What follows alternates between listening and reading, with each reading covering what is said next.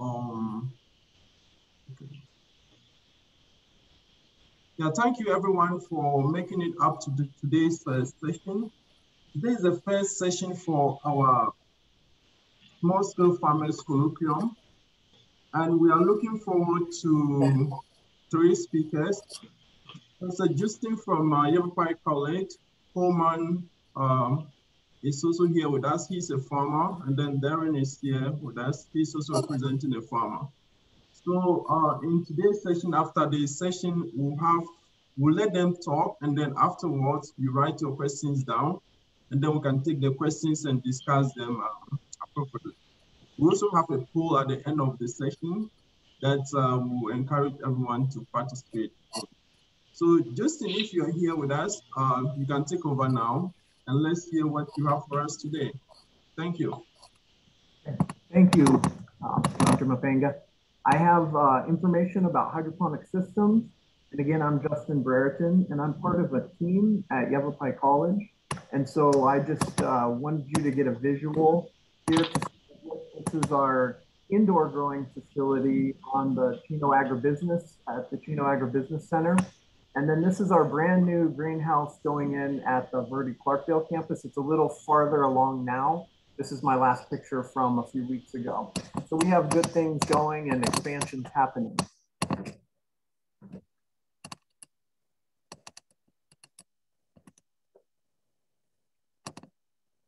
Okay, so I wanted to mention too the opportunities at YC. And so I'm not at this alone. We have a team of people here at the college to train up and teach the students. I have an instructional aide. His name is Rich Peterson. I mention him because he's also a master gardener and a local farmer and just an all-around good guy.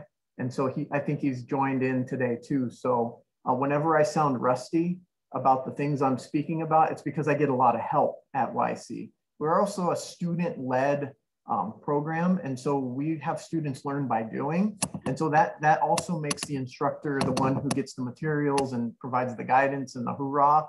And then the students are the ones who hopefully are making the water flow and fixing things as they break and learning by doing it. We do have an aquaculture program here as well as part of the animal industry learning. And so that those aquaculture students are taught by our other faculty, Marnie Zasweta, whose office is right here next to me. And so she has an extensive aquaculture setup and a great partner for our hydroponics program. I'll be continuing to speak just about hydroponics, but we have a lot going on here. So we have both an associate's degree. You can get a 2-year degree at Yavapai College, or you can get a certificate in one of the animal or production horticulture areas. And a certificate is achieved in 1 year. We have both indoor and outdoor production areas. I'm speaking about hydroponics. It's just one of the many things we want students to learn about. We're not afraid of soil-based systems. We advocate any growing systems and like to train people accordingly. You can follow along with the fun we're having at YC. You can suffer through our failures and successes at the YC Production Horticulture page. Please check it out. And again, if somebody had some questions or wanted to use me as a resource or contact down the road, I am an educator, so email me and I'd love to assist you and get to know you better. Maybe I'll be your teacher someday. So I wanted to talk about what is hydroponics. It's the growing of plants without soil. True hydroponics is without soil. In some cases, like the way the Aztecs used to do it with floating rafts on the mud many, many years ago. There is some media or soil involved, but typically we're talking about soilless. Hydro meaning water and ponos meaning working. So the water is working for us in hydroponics. Other forms have emerged and involve growing in inert media. And so I think a lot of this is regionally accepted. If you're close to some industry that has a byproduct, or you're close to areas with sand, maybe you use sand. If you're close to areas like we are that have a volcanic material, you see the rock wool and the vermiculites. I've never messed around with sawdust, but again, that would be a byproduct that could potentially be used as a media if used the correct way. So there is a need for hydroponics. We We as a society are growing and we're taking up originally agricultural land. So quite a bit of land has changed over in both the United States and in Arizona. Blanket use of pesticides and commercial fertilizers have led to some poor quality soils. Again, I'm a soils advocate, but there are reasons when moving away from soil-based production or for some intensive agriculture, hydroponics works amazingly. We have exploding populations, and it can help some of the poverty issues if done correctly. And hydroponics can be certified organic. There's some debates going on. Organic growers inherently trust in the soil and are developing soil. But at the heart of growing, there's some common practices that can be utilized in both. So advantages of hydroponics. So I also teach water management. We closely track our water usage, and we've come to some very detailed conclusions that we can grow a crop with 1/10 to 20th of the water used. And this would also be general information about hydroponics. And so we can verify that the water efficiency is a lot better.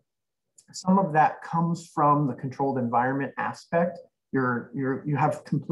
Typically you have complete control over the environment, which gives a lot of other benefits. Disadvantages, like we'll see, will be costs of that controlling the environment.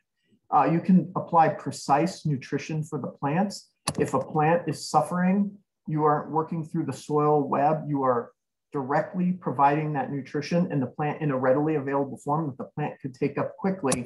And so with that, you can use exactly what's needed. And in most cases, in a closed loop system, that nutrition isn't lost or degraded or who knows where it went to. It stays right where the plant can access it.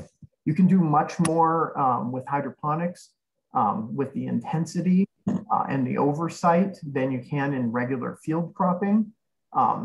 It's been said that a 10 to 12 foot hydroponic greenhouse can produce all that a family needs for veggies for 5 people for the entire year. If it's operated in a growing succession quickly where new plants are following the old plants, we call that crop turn or succession planting. And hydroponics, it's easier to manage using biological controls, cultural control methods, because being in a controlled environment, you can keep, if we're releasing biologicals to have insects affecting insects or bacteria working organically, we know that it's staying in the environment that we released it in. So sometimes that is a helpful method. And then freshness available all year, because again, you have perpetual spring or summer within the controlled growing environment. And so you're always dealing with fresh produce. Okay, so there's some disadvantages, as I mentioned. It's costly to start up, typically for a greenhouse. Using synthetic fertilizers is a disadvantage. And again, compared to the organic growing trends and demands, it is something where there's room for education, there's room for debate and improvement. There is a lack of educated individuals on specific growing techniques.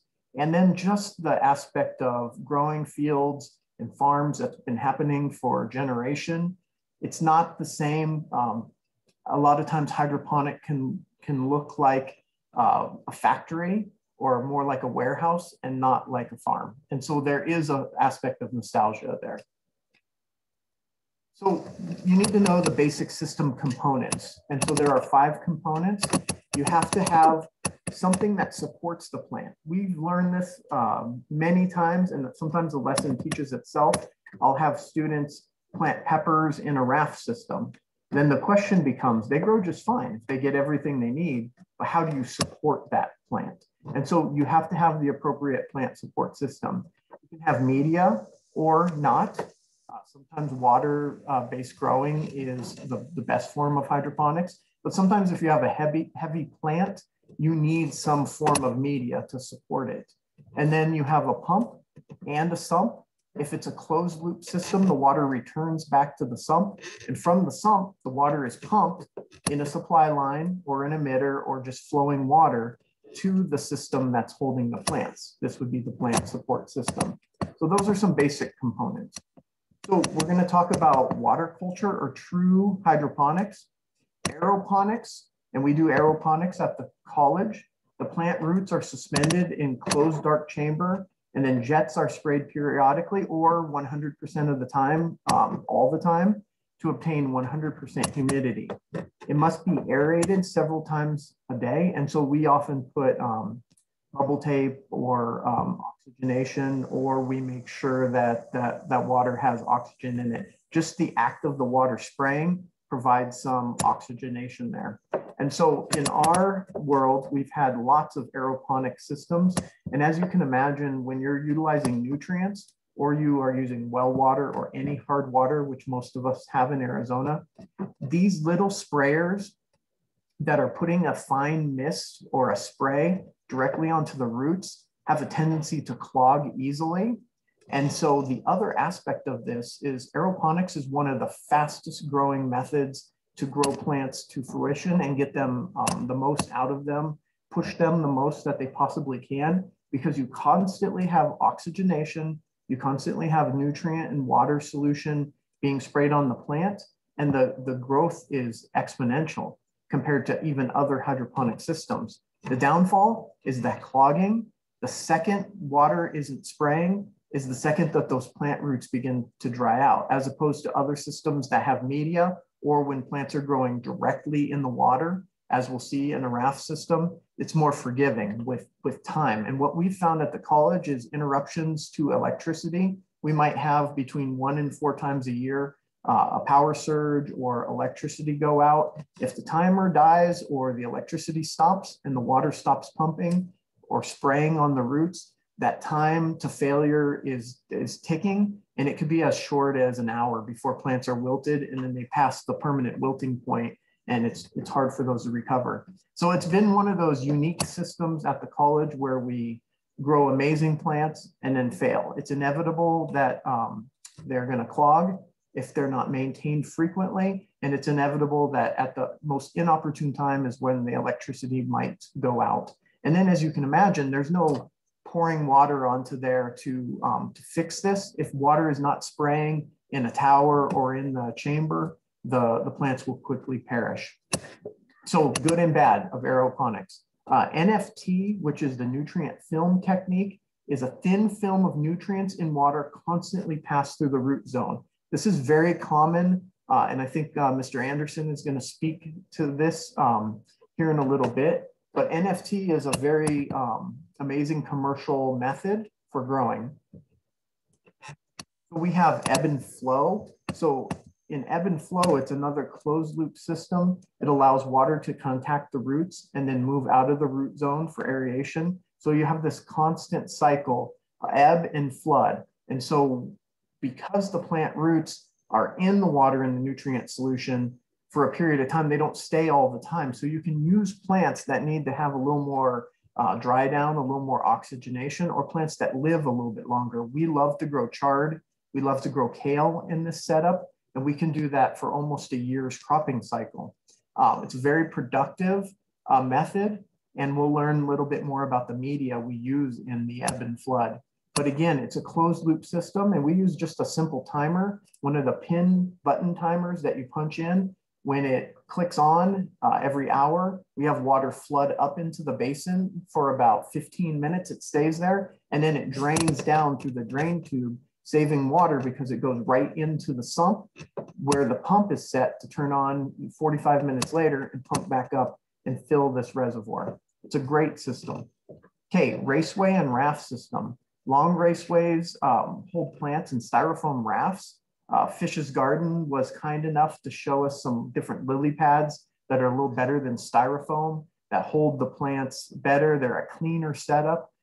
Before, when we would drill into the styrofoam to make our holes for the plant, for plant spacing, we'd have those polymer beads everywhere and they would break down quickly. So we've moved to some different setups, and we've learned from other individuals like you're going to get to learn from here in a bit. Crop started on one end. That's the cool thing with raft systems, is you typically will build the raft to the size demand of your production. So who you're going to, where you're going to market, and what that demand is. You can do successive plantings, and we call it crop turn. You can plant each week the amount you want to sell when your crop has reached market. A lot of times, raft systems are quick turn type crops, lettuces, leafy greens. It can even be for small microgreens and such. But when the crop is started on one end, by the time it moves on the floating raft to the other end, it should be harvestable if you time everything correct. When that crop is gone and it opens up space, you have the new sprouts ready to go into that system. So it's very strategic. Great system. So the advantages of the water culture is low capital cost. It's just, I mean, we've done this with students before where we get a kiddie pool, float a piece of styrofoam on it with holes at the correct spacing. You drop maybe some plastic net pots in there, start with a little rock wool, seed it in, and you can grow all the leafy greens you need for an individual in something the size of a kiddie pool. So the costs can be low with this system. You're not soil sterilizing in field grown production that's intense like that. They have to do a lot of harsh chemicals that we can avoid. The downfall is a lot of plastics. There's concern with what's food grade and what's not. There's a rapid turnaround between crops. You're managing it intensely. It's precise control of nutrition because the plant roots, as you see in this lower picture, these students are lifting up the old styrofoam system we used to have. This is a variety of green lettuce you see above it. They can lift this up, inspect the roots. If it's sellable, they can move it on to market. But if there was something wrong with this plant and it needed to change nutrition, these ones actually look pretty good, except they're a dwarf lettuce variety, so they're not as big as we would like. We typically will market these a couple per bag, but they can inspect. If something's wrong, if there's not enough oxygenation or we're having a nutrient issue, mixed into the water, these nutrients become plant available immediately in most cases, depending on what you're using. So that's the precise control of nutrition. We're not just putting stuff out there and hoping for the best. We know exactly what's needed. So maintenance of optimal root temperatures by heating nutrient solution. And in some cases, we'll be cooling the nutrient solution depending on what you're growing. If you're trying to grow lettuce in the summer, we cool the water. If you're trying to grow basil and it's maybe in the winter time, you might want to heat the water. So there's those options with chillers and heaters. It's simple to install. There's no transplanting shock because you're going from water to water quickly and you move them right in. And it's easy adjustment of the solution formulation. If we want to change to a different formula at a different time of year or at a different stage of growth, you could do that. So here is an aeroponic tower. And you can see on the right, here's an example of mint. This is a very aggressive crop. Here's an example of oregano. Water comes in from the top.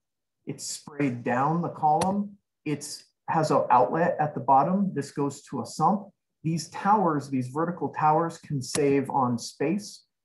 We live in an area where there's lots of space, but when you're under glass culture, all of a sudden that cubic footage, you don't want to just look at square footage, you want to look at cubic footage so you can maximize all of the growing opportunity in this space. The downfall is in our system at YC, in the winter months, when the sun angle is low to the south end of our greenhouse, these type of towers are very productive on the south side and on the tops, and we have very low productivity in the back. Or if we grow crops inside these towers that shade each other out. So we tend to use things like these type of crops that are cut hard, cut and come back again crops so that we're not shading out the other areas of the tower because it defeats the purpose of having vertical growing if you're only growing on the tops of the tower.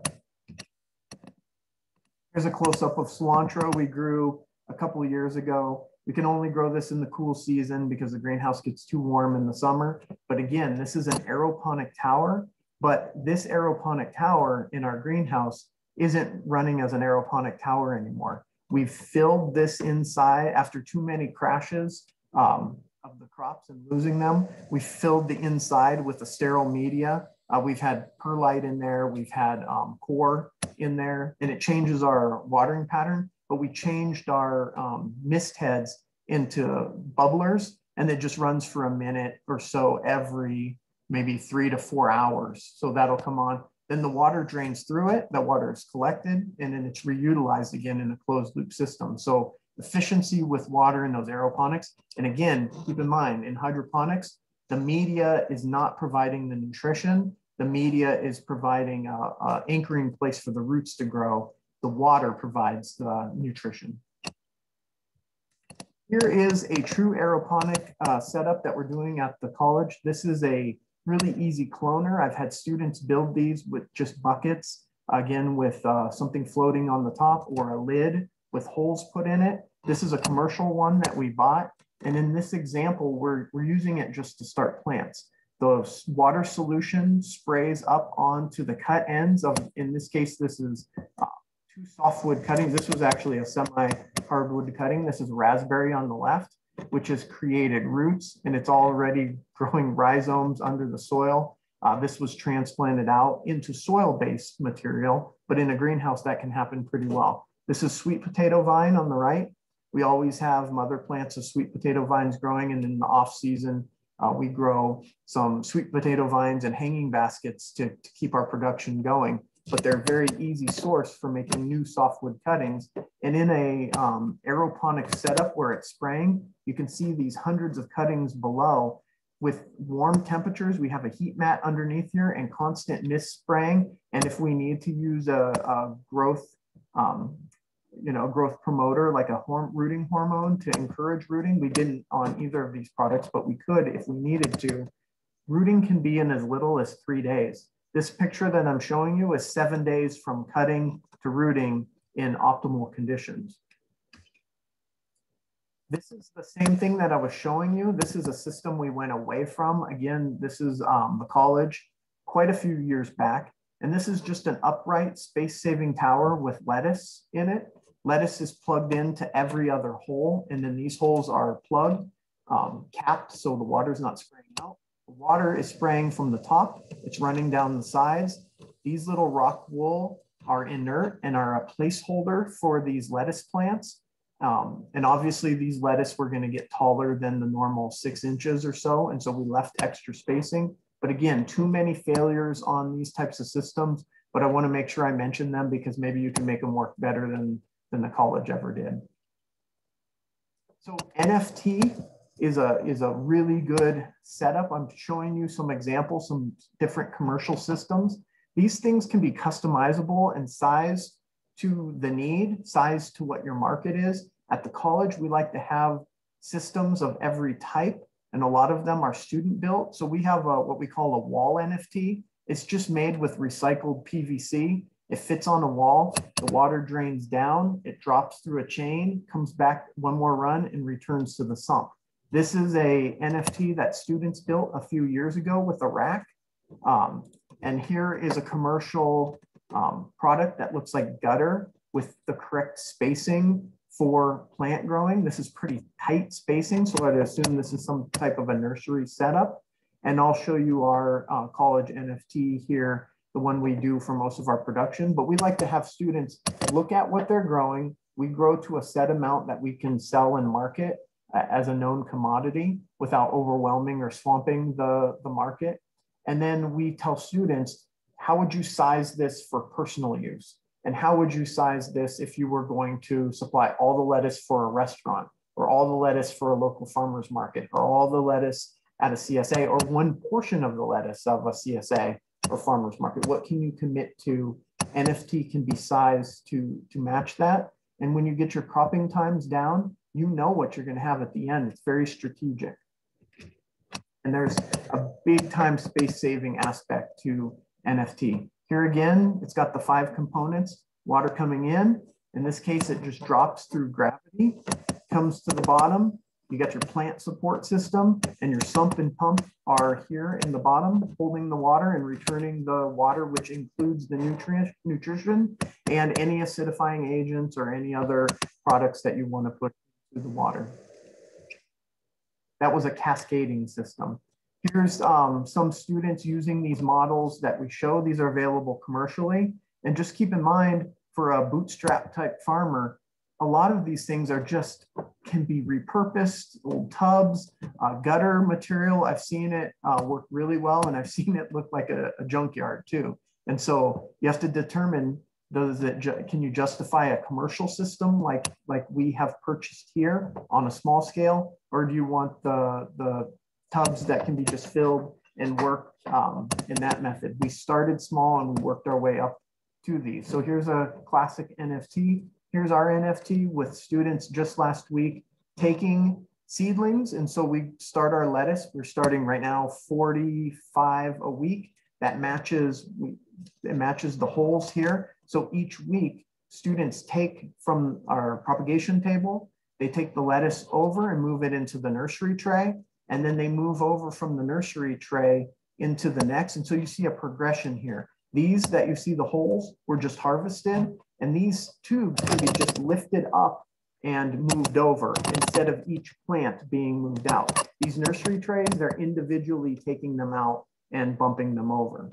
If you get your numbers right and you get your market down right, you can say next week we'll have 50 lettuce heads. Next week we'll have 50 lettuce heads. It can be a constant crop turn, very, very strategic. Down below here, like you see here, is the sump where this is sloped.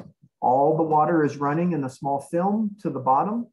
It's collected, and then it just 100% of the time is running with a small pump back up into the setup. When they clear this out, each time they move these over, then they are cleaning out these gutters too by just brushing them down using some organic peroxides to clean the system. You notice this isn't an insect disease environment here because it's very, very clean. And if we ever do run into a little touch of aphids or something, they're moving so fast that they don't tend to build up pests and disease in these crop turn systems.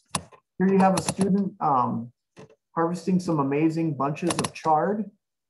And this is from our ebb and flow system. And I'll show you in the next picture. These are our aquaculture tanks in the background, so don't get confused. We're not growing this in the aquaculture tanks, but they are next to each other. We went away from scoria. It was a little too expensive, these clay pellets. You can use gravel. We went and got some lava rock and rinsed it and utilized it. We found we were spending a ton of money on these, and I'm not opposed to it, but just the way we were doing it was costing us an arm and a leg. So we went to some very cheap lava rock. We fill these 6-inch pots. We start some chard each year. We tend to grow this crop in rock wool and drop them into the right depth that the water raises up to. So the bottom of the rock wool accepts that. The roots grow down in, and it's very good system. We get a lot of productivity out of this. And this chard becomes a cut and come back again crop. We're harvesting leaves off of the bottom. Okay, advantages and disadvantages. So the advantages: uniform watering and feeding of plants.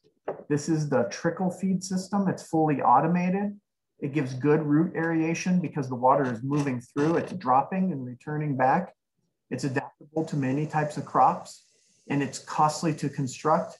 Failures often occur. These things can get plugged up pretty easily, and root buildup plugs in the drain line. And so I've had students before build these type of systems and start growing tomatoes or other peppers, cucumbers. And what happens is the roots actually end up damming this up. And then there's those failures that I'm talking about. So the right crop and the right system, it can work really good. But we've had some issues with this type of system. I'll just mention this. I think in our region, it's not done that I can think of. But sand culture, if you have sterile sand, it could be a form of hydroponics if you're applying nutrition. And then if you have plastic lined beds or drain tiles, you can collect that and run it through the system again. These were pictures that were taken elsewhere, but just to show you that it is available. And these little micro sprays would have to spray extremely often because, again, sand has large pore size and water would move through there very fast. And I think one of the disadvantages in our region is the cost to bring the sand in And then after a few growing seasons and you wanted to clean things out or change it out, just the cost is hard to overcome. But I think areas where sand is a way of life, that might be an option, and it might be done outside if the climate is correct. Not all of these types of hydroponics need to be done inside. And I think I saw Anderson's setup. He looks like he has some seasonal stuff outside as well when the temperatures are correct. Okay, bag culture is one of our favorite hydroponic types for larger growing plants. So you can put many different things in the bags as long as they hold up long enough to get you through the season. We use combination of peat and perlite typically, but we've used core and other materials. But regionally, if you have some of these other things available, and then being a community college, we really, really watch the prices when we can get things at the correct prices. We're a small grower comparatively, and so we can't command the pallet's worth of and tractor trailer supply of material, but we also can't just go, to the Home Depots of the world and buy little tiny bags of things. So we're kind of stuck in the middle, and so we get what's regionally acceptable. These were little cucumber plants that were started from seed and moved over into the bags, and we have these little 1/8 inch micro sprays that go in next to the plant, and we use this cropping system before for peppers, tomatoes, cucumbers, definitely. You can use vertical bags. I talked about going vertical in the other segment with some of those aeroponic systems. You can fill bags and you can suspend them. And this is one just hung under shade cloth, but these are poked into, and plants like strawberries are grown directly into the bag. Water is dripped in from the top. And in this case, they're watering efficiently because it's just a gravel floor underneath. They're trying to water as efficiently as possible. This could also be set up in a return system with a sump that brings the water back in. Here's a setup that's a little bit similar to ours. This is eggplant. I'm just trying to give you some other ideas. This is eggplant in a greenhouse, and it's got the trellising to support that plant's growth, and the big heavy eggplants on there need to be supported as well. And so that's a concern for hydroponics. So this is just, it's bag culture, but then they have these little pots where they were started, and they just set that on top of the bag culture. And what I'm going to show you at our greenhouse is very similar. Here was a semester where we started all of our tomatoes. We can accommodate 250 tomatoes in our Yavapai College Chino greenhouse. We save space for peppers and cucumbers, but this semester we have about 200 growing. These were core bags that we put down in our gutter system. And so not only are we efficiently watering, any excess water is collected at the end and then utilized in our wetlands facility, and aquaculture utilizes that space as well. And so we start little tomato seedlings in small rock wool cubes. Rock wool is a basalt product that's heated up and it's spun, and you can get the correct pore space, but it's not nutrients. It's just an anchoring spot for the plant. Tomato plants are big and heavy, and they need a well anchoring spot to connect. The core puffs up. It's easy to ship. It's lightweight. Once it gets wet, it'll hold a little bit of water, which gives us some time if the plants are suffering or the power goes out.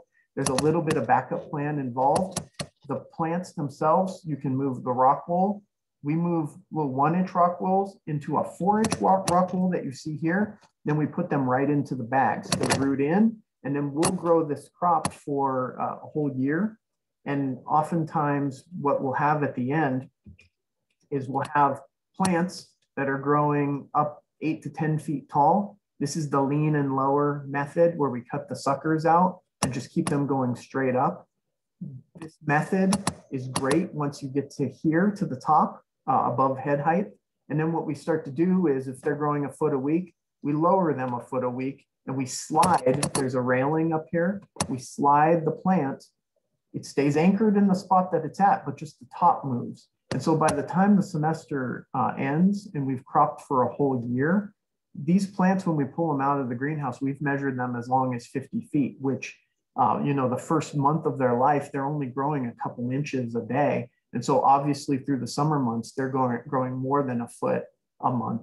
And so through the heat of the season, productivity in this greenhouse can be up to 150 to 200 pounds of tomatoes per week. During the wintertime, it slows down quite a bit, but we're still getting productivity year round.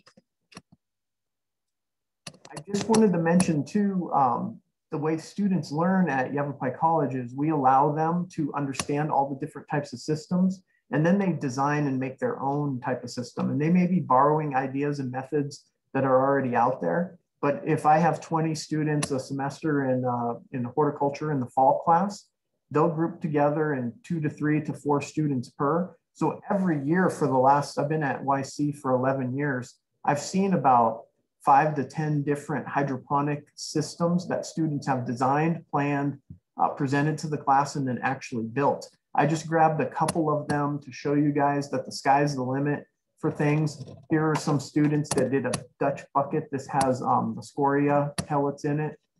Here is a student that did this really trendy ebb and flood. These legs have water in them. It has a timer in there, and it's connected to solar. And so this floods up. They chose to put houseplants in there, and this is actually houseplants and lettuce. So I think it's just for show, but this looks like something that could sell on the open market. They have set criteria that they repurpose and salvage materials, but they have a very, very tight budget. So students are growing these types of things, building these types of things in these hydroponic setups. Here is a tiered NFT system with a rack and a trellis. It's very commercial grade. Here's a crazy spiral NFT that looks like the circus is coming to town that a student put together. And I thought this was one of my favorites. They had a solar panel. These were off-grid. And then they have an aeroponic cloner chamber. And then the solar power totally runs it. And so, and it's on a cart, so you can move it around. If the javelina are coming in, you can pull it inside. So those are just a few that I wanted to show for you guys to just get the creative juices going. All of these could be expandable, and students, I think, should market these, make these, sell these. I see that, and I think that's pretty amazing. So I'm going to stop sharing. That's what I had for you today about hydroponics. Jason, that was amazing. Thank you very much for the great presentation. We'll hold on the questions for a moment until Coleman and then Darren is complete their presentation, then we can come up with a discussion. So Coleman, if you can hear me, just continue with the discussion he is a farmer, so he's going to give us some information about what he's been doing. Hey guys, just want to say thanks, Justin. That was a really informative presentation. So we'll skip my presentation because it just summed up what you just said. So I have been farming hydroponically commercially since November. I sell exclusively at the downtown Phoenix Farmers Market. So I'm the only producer there selling hydroponic produce. And I think not very many other producers in town even can say that. I started farming about 5 years ago at an organic 1 acre hobby farm, and decided this last year that I wanted to give my own farm a go. So now I'm renting space and doing hydroponics because I have to pay per square foot. So I'll turn my camera around and show you guys. It's a mess, but that's because I'm just trying to make money, not trying to do scientific research. I use the NFT that you guys just heard about from American Hydroponics. I love it. They really go into detail about cycling plants and having seeds ready to transplant, and then move them into more space when they're big enough. The winter really caught me off guard. I thought I would be able to keep that 42-day growing cycle going, but it really slowed down. So running about 30% efficiency with this system right now. I plan to be back up and running at a perfect 42-day growing cycle here in a couple months. So I left some full-grown heads for you to look at. I just harvested for the market on Saturday. So we got some cut and come again arugula, which is really popular. Each of the channels have water flowing about 1 liter per minute. And So not much water. And then people always ask, how do you harvest? And it just easily comes out like that. So you can reach in. I can't believe how often I get that question. How do you harvest from the middle?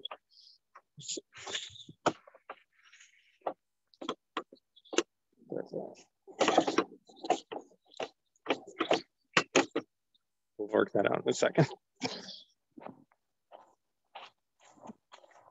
And then this device really comes in handy. The three main measurements I get are EC, pH, and temperature. Adjust the EC with nutrients, obviously, and pH is adjusted with phosphoric acid. Let's see. Here's another nice full big head of lettuce, just about a ½ pound. And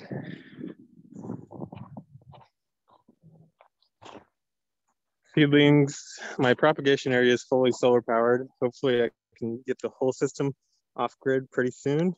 Just need some more capital. And then this is what my products look like when I take them to the market. When I got there, I was the typical hydroponic producer with a ton of single-use plastics and stuff, and people do not like that. So I researched and came up with some paper packaging for my products. I usually sell about 40 to 50 heads at $4 each. And then, let's see, I do ½ pound bags of salad mix for $4 as well. And I harvested about 13 pounds of that last week. So that's my operation. There's a lot I could go into, but I'm really having a lot of fun with it. The biggest interest in hydroponics when I first started was there's no weeding involved. I hated that with the organic method.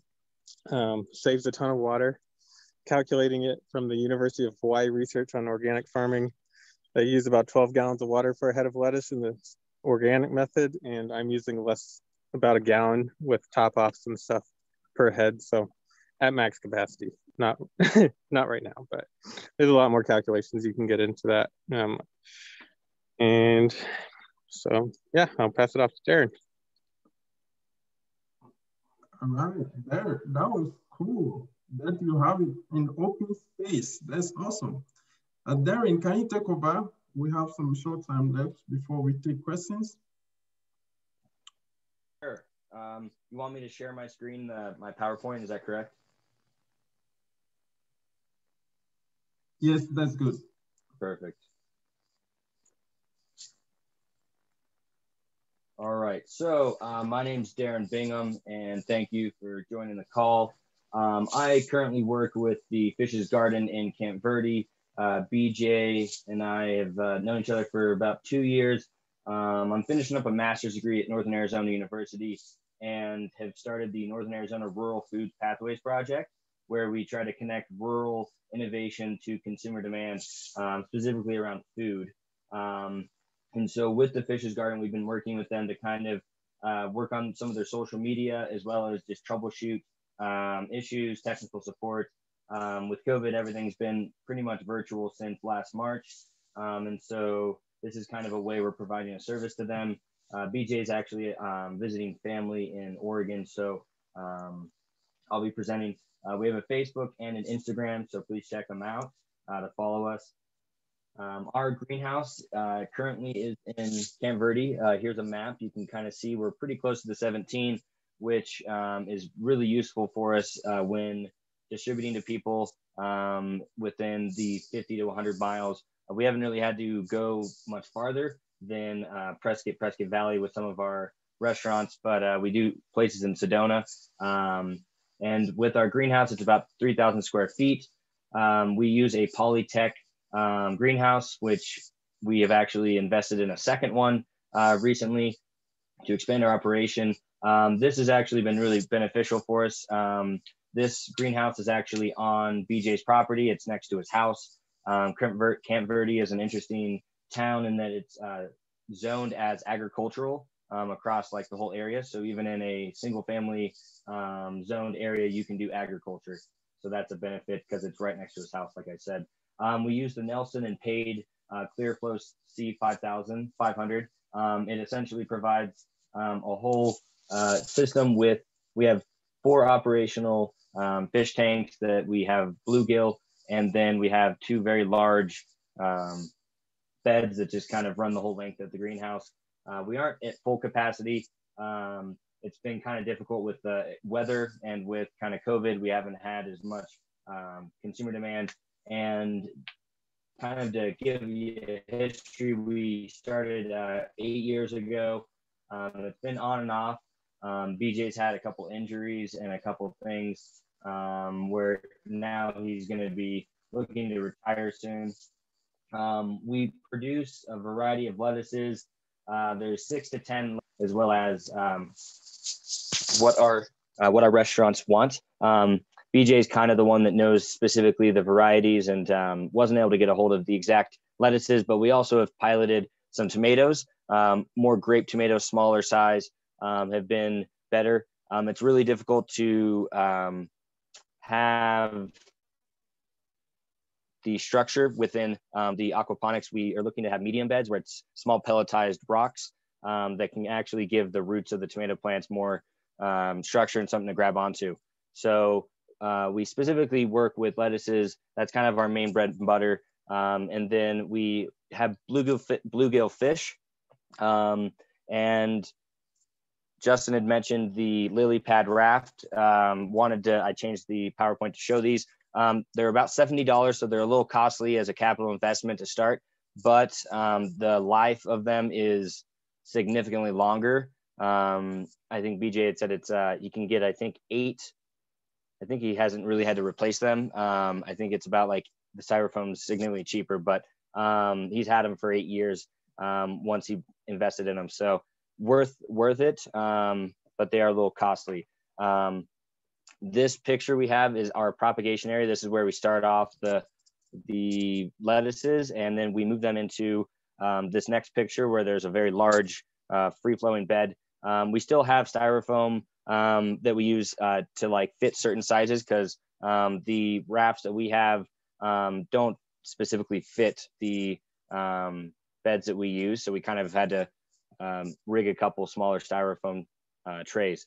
Some of our challenges have been specifically with COVID is kind of restaurants closing, the demand not being there.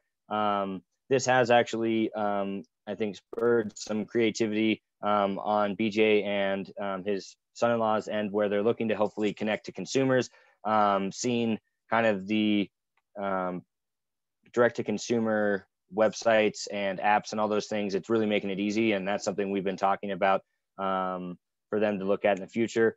Additionally, BJ is going to be transitioning out of his role as operating, and his son-in-law is going to be taking over.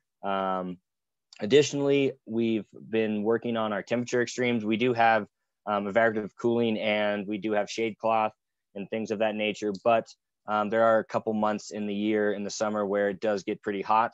And then additionally in the winter, it stays pretty consistent. But with kind of like water loss or power loss, we've had to have some issues a few times with that.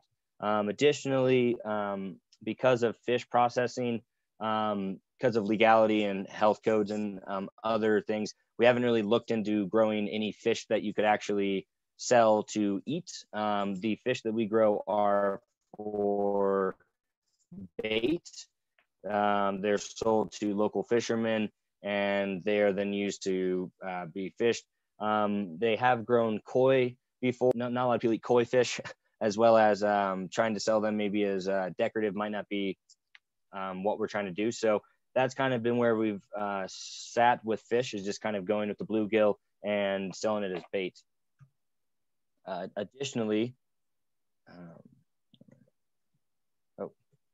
Additionally, future goals, we are expanding the current operation. A second 30 by 90 foot greenhouse has been purchased by Polytech.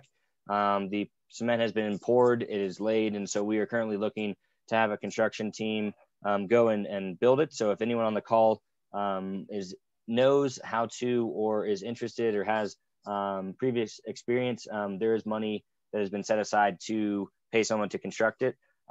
Essentially, the very first picture in bottom left, it'll essentially sit just to the right of the current one, or to the left. We haven't actually, haven't been there since they've input the new cement pad, but it'll be connected right next to the current greenhouse. And what's really nice about it is the new operation will not add any new fish tanks because of the nitrogen and the phosphorus and all the different nutrients that the fish provide for us. We actually don't use all of the nutrients with all of the plants we have. And so because of the Nelson Page method, you can actually double your size and still use all of the nutrients. Additionally, we will be reducing our effluent. So all the stuff that goes out of our system, we won't have to clean it as much. It'll be a lot cleaner and pure. So that's really exciting, is that once it's operational, it'll just be running on our current system with, added beds.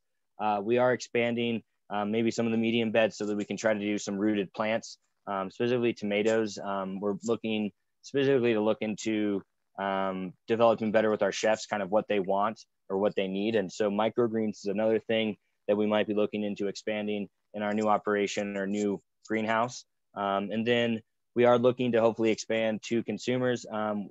Least amount of miles driven is our goal. Also, it's a one-person operation.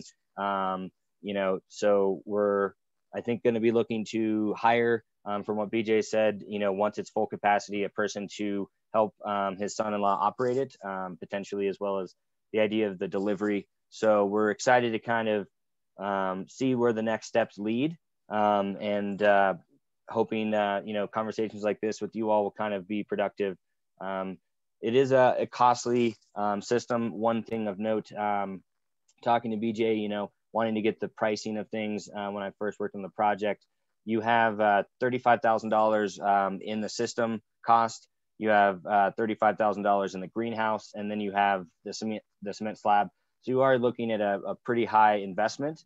That said, there are operations that are far less extravagant and expensive. This one is, I would say, one of the top of the line ones that you would invest in.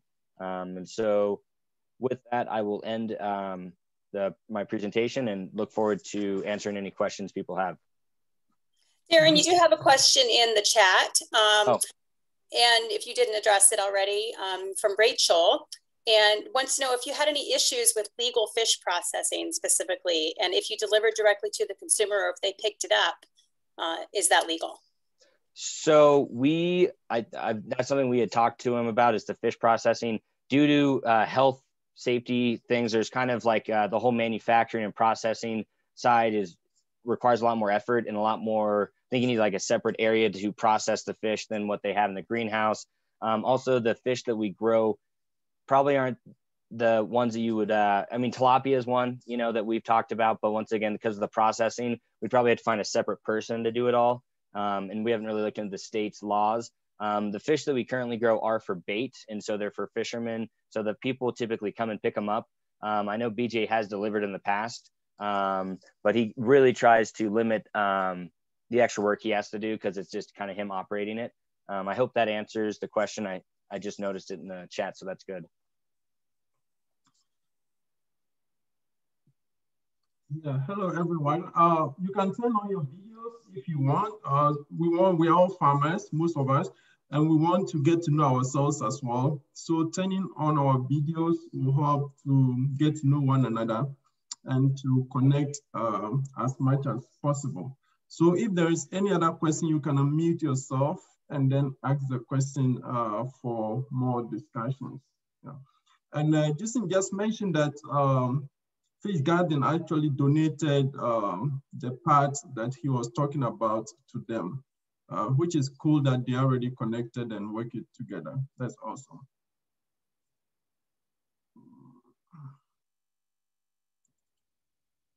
Okay. Any questions? I also just launched the poll to do an assessment of today's meeting. So feel free and then just respond to those polls so we can have some feedback from you. No question?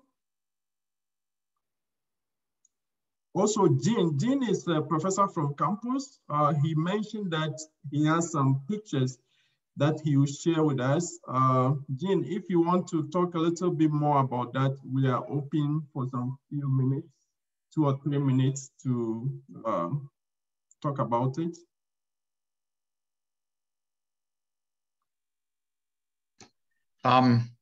I can, if you want. Yeah. First of all, Justin, that was a great overall view of hydroponics. I mean, from A to Z. And what I liked about it was I guess I can open my, you want to see me start video? Yeah. What I liked about it is that you have experience in almost all of them, so that you could give good advice about, well, go this way or don't go that way, or make sure if you're doing aeroponics, you have a backup generator and you pray a lot and hope for the best. It's interesting, the sand culture, it just clicked. I was listening and because there was a whole sand culture study that was created here in Arizona back in the 1960s. And it was for applying hydroponics in the Middle East, in the sandy desert, not our semi-arid desert.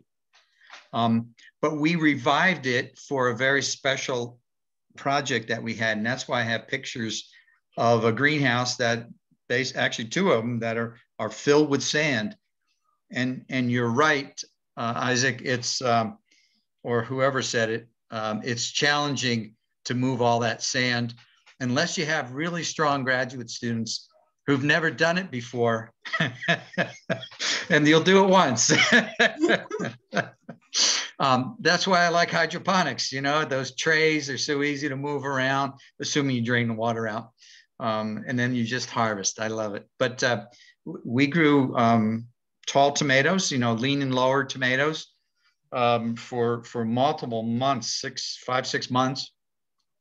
And then we grew a whole array of leafy greens. So there's some really nice looking pictures that came out of that. If you'd like them, I'd be glad to share them for your slideshow for the future and to add to that. Yeah, definitely. You can share with us, and then I will share with the email list for everyone to have them. If you don't mind, I can do that with you. So Jim is a professor from campus. He works a lot with greenhouses and hydroponics as well. Yeah. So it's nice to have you here, and we are honored as small-scale farmers to have you in our meeting as well. Thank you very much. Well, you're welcome. I enjoyed it very much. Thank you. Yeah, thanks to Justin. Justin did an excellent job. If you agree with me, let's, I don't know how we can do it. Maybe we can unmute ourselves and clap for all the presenters. Just unmute yourself and give a hand of applause to them. Thank you, guys. All right. So in our next meeting, we have a line of 3 other farmers that are going to present on their operations. And we are looking forward to next month to be on the 5th of April. So we are all encouraged to share the information with other farmers, other growers, other interested parties to be with us in this meeting. It's for small-scale farmers, U of A Cooperative Extension Small-Scale Farmers Program. So it's free of charge, it's not being charged. Oh, Richardson, we can see you. Nice to see you. Yeah, so everyone is always welcome to join us and to send us questions and emails about anything that you want us to talk about. Thank you all, and looking forward to our next meeting. Thanks, Isaac. You're welcome.